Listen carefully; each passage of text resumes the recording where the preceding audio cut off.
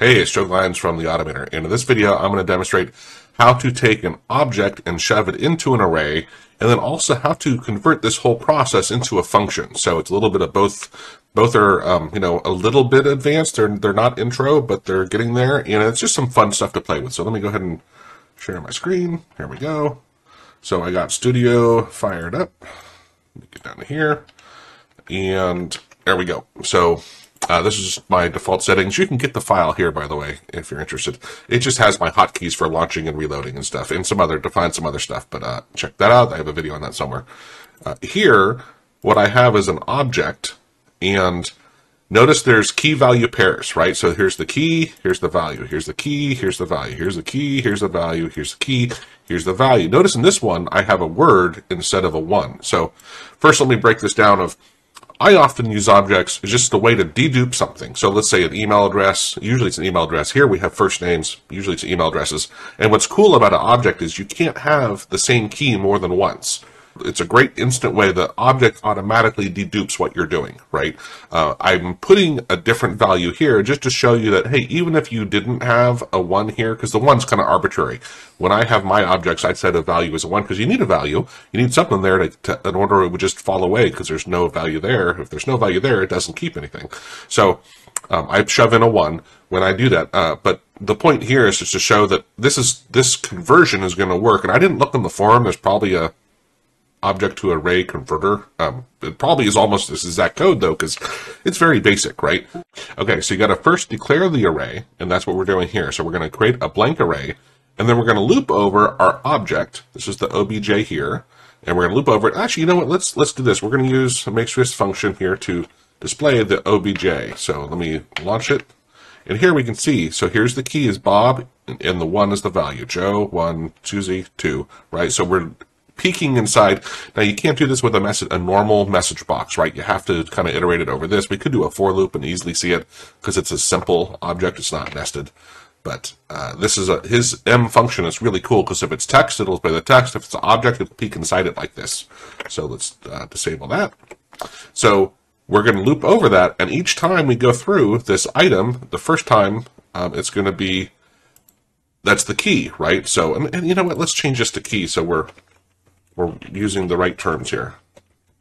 See, in reality, it becomes just the value in the array in the sense of its equivalent. So we'll get into this in a minute. We're going to push it into this array.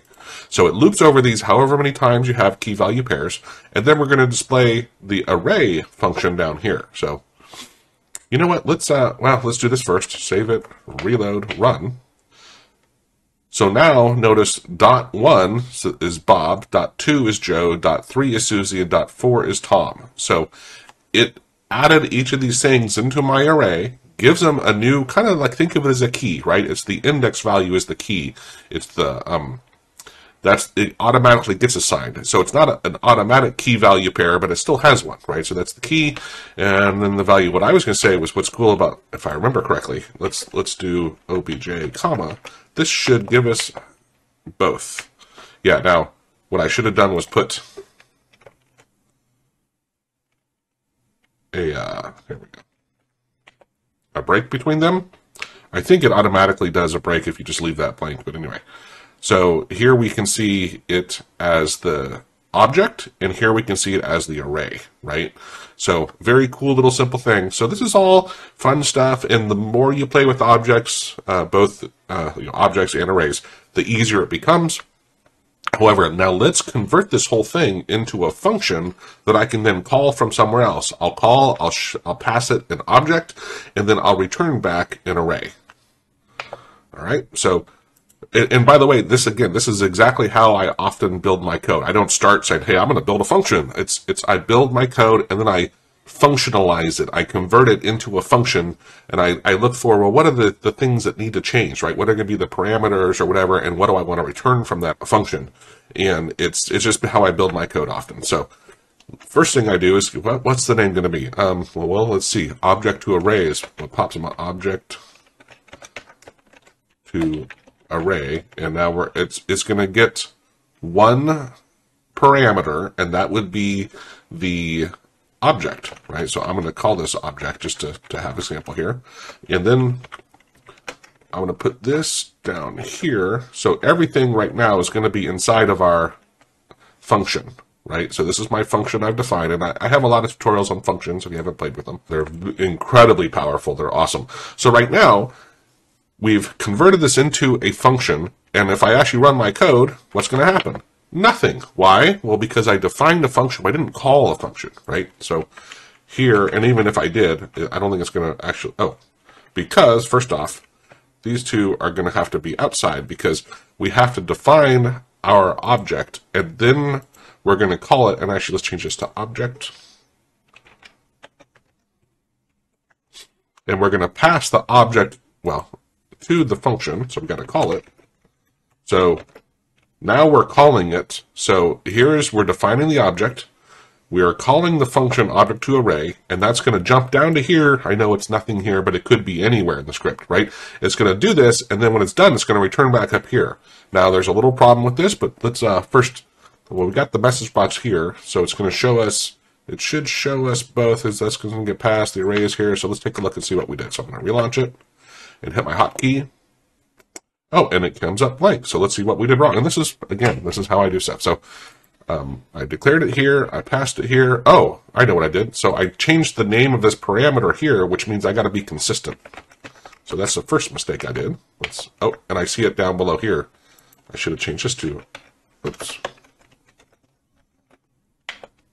There we go. So now it's working, and this is also a really, really, really important step, is to baby step through it. If you make too many changes at one time, suddenly it doesn't work, but you made like 8 changes and you have to try to figure out what you changed. And so what I like to do is to just make one change, you know, and test it. Make another change, test it. Because the next step is going to be, hey, okay, this is a function. Functions have their own scope, right? So if I say right here, let's see, it's array.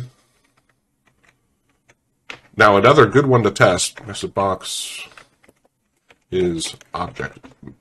Oops, I forgot my %. So we're going to say array, right? Because here we have an object. We pass it to this function of the object. It builds the array here. We see it right here, right? But when I run this, that works fine. Look, this comes back as 0. Why is that? Well, we didn't return the array. The functions have scope, and it's all local. So these variables are local inside here, which is really cool as long as you understand it. So what we need to do is to, when this returns, and this is really what a return is supposed to, you're really kind of built for, is we're going to return this array. Now, that is going to return this array. I know it's the word, but it's also, you know, it's an array. However, it's still, I'm going to save this, reload it. You know, let's, well, I got rid of that message box. So yeah, it's going to jump right to it. It's still 0. Why is that? Well, we didn't, when we called this, we didn't store it, right? It returned it, but hey, it just returned it and kind of dropped it in the air, right? It's gone. So what we need to do here is say array : equals. Now we have a chance at this, right? So, oh, look, it's a 1, which means if it's a 1, we can use our message box thing again and peek at it. Let's just get rid of this. And now, outside of our function, we have the array. We passed the object to it, and it turned it into an array, right? So, as far as I'm concerned, like, hey, this is good. One thing we might consider to do is, in my case, usually I'm the one calling my own functions, and I don't usually share them. I know it seems crazy because, you know, you see the stuff I do share. I read a lot of stuff I don't share. But here, let's say we want to build in some verification stuff. So we're going to use the is object. So let's see here. If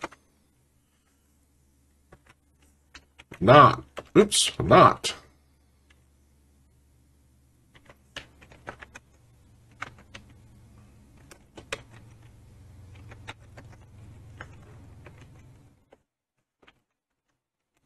Oops.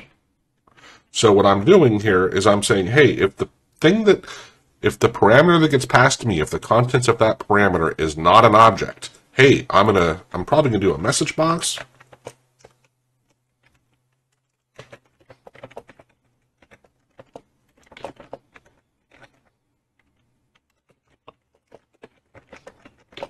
So this is expecting an object, please try again, and I'm going to say just return here. If I do a return here, it's not going to continue on through the rest of the function. So because this is an object, when I run this, hey, it worked great. But what if we change the name here to just be a string? And that was a bad example. Here we go. And we'll make it kind of look like let's just pretend that's kind of, looking like the above. When I run this, hey, this is expecting a string, please try again. And this actually returned, we did, like if I put a message box here, so when I rerun this is expecting string, please try again. Notice we don't get this message box, right? It comes up here because this is outside of that function, right? So we got to remember we're coming down here, it hits this, it goes back up to where we were and still goes into this, right? But that would be, get rid of that. That's a little bit of error testing to say, hey, let's make sure that it's an object. I don't know an easy way to say, let's make sure there's key value pairs and that it's not an array. If someone out here knows if there's a thing that says, hey, make sure it's not an array. Hopefully you get the idea though of this is how you can create it. Now, what I will end up doing is I'm going to take this code and I'll save it as object to array in my library. And then I can call it anywhere. I don't have to use an include because it's in my library. In your library, I have a video on that. Talks about, for AutoHotkey, there's 3 places by default AutoHotkey will search for, unless you're using AutoHotkey version 2, where you can just put your functions and AutoHotkey will automatically search for them. The main one that I use all the time is where AutoHotkey is installed. Under that is a lib folder. That's the one where all of mine are. So that's where I'll be saving this. And then I can just, use it to convert an object to an array that then whatever I'm passing it to, now it has an array because that's what it was expecting. So hope that helps and wasn't too confusing. Have a great day. Oh, please I'd love if you'd like and subscribe. I'm trying to hit my 6,000th subscriber, so I'd appreciate that. Cheers.